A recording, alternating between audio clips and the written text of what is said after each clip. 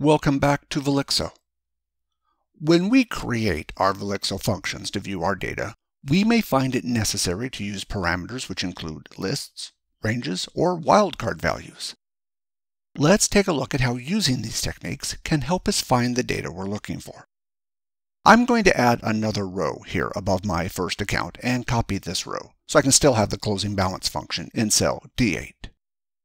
For this example, I want to see the closing balance for the month of June for all the accounts from 10010 to 12500. To do this, we'll add a colon in between the two accounts. Once I press enter, we see the balance update here in cell D8.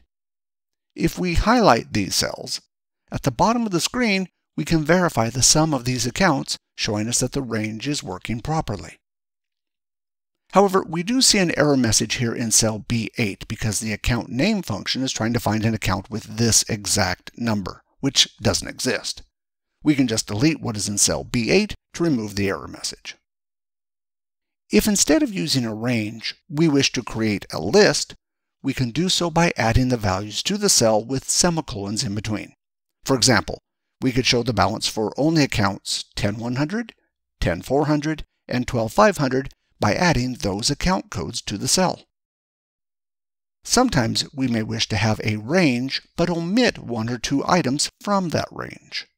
For instance, let's say we want to view the balances for the range of accounts from 10010 through 17,000, but we want to exclude 16100 and 16900. This is where the subtractor operator is helpful because it allows us to exclude certain values in a range. All we need to do to exclude these values is to type in a semicolon and a minus sign before each account. Once we press enter, we can see the closing balance update. The subtractor operator can be used with the account group, account code, location ID, and books parameter to exclude certain values from a range in the debits, credits, turnover, opening balance, and closing balance functions, as well as the project, estimate, task, cost type, and item ID parameters in many of the Velixo project functions. Another common feature is the wildcard character, which allows us to add all entities that match a certain pattern. For instance, let's say we want to see the closing balance for all accounts that start with a 1. All we need to do is type in a single 1 and then use question marks to represent the rest of the account code. This tells Velixo to add all accounts that start with a 1 because the question mark denotes each of the other characters. Keep in mind that the question mark can be anywhere, so we can do something such as this to return different results.